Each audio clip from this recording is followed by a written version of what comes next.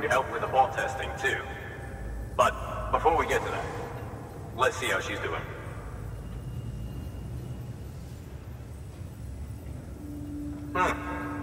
Pretty as a picture. Got nothing bad to say.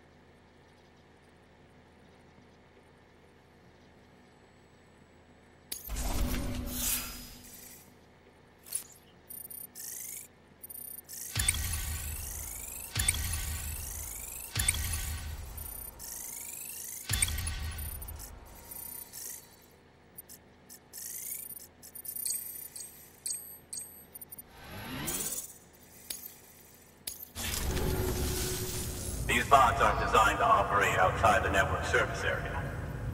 So let's get the distro center linked up already.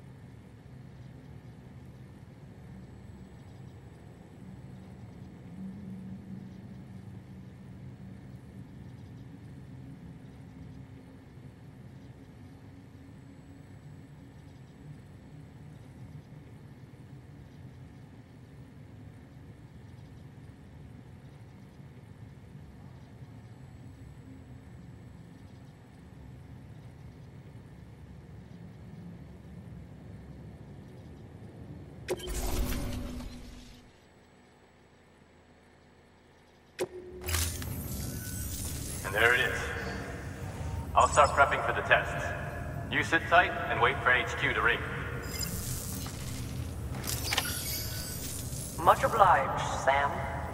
Now the bots can enter the final phase of testing. I designed them myself, you know. My hope is that they'll lighten the load a little bit. Unlike human porters, if one goes down, it won't cause a void out. Before the death of Stranding, Scientists used to fret over the singularity, the possibility that someone might create an AI smarter than any human. But it never happened. Machines don't cause void outs. They can't die. They don't have beaches. No matter how far they come, machines will never understand death like we do. And because of that, they'll never truly surpass us. Get on the delivery terminal. I'll walk you through how to use the bots. And don't worry, I'll keep an eye on things from over here.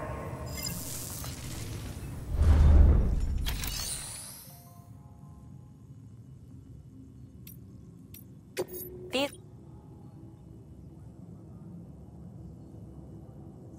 simple, run-of-the-mill orders only. Take a look at what's available.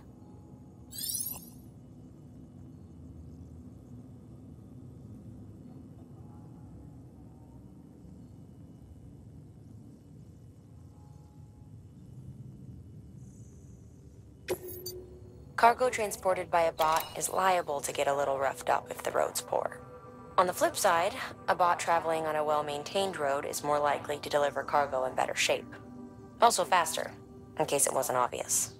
Keep that in mind when sending them out.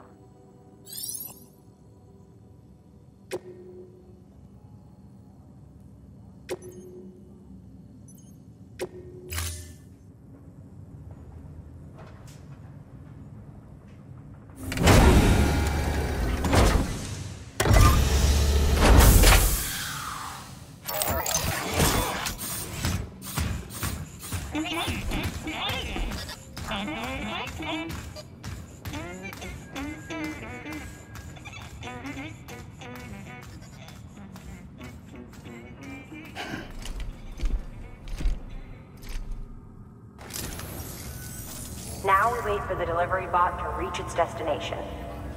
As of today, there's just one, but if the test succeeds, we'll move ahead with mass production. Then you'll be able to dispatch them yourself. Oh, seems I misspoke. We managed to slap together another delivery bot for field testing. You can decide how to use this one. Sorry, baby's fussing again. Thanks, Sam. We'll talk later. Good work, Sam. These are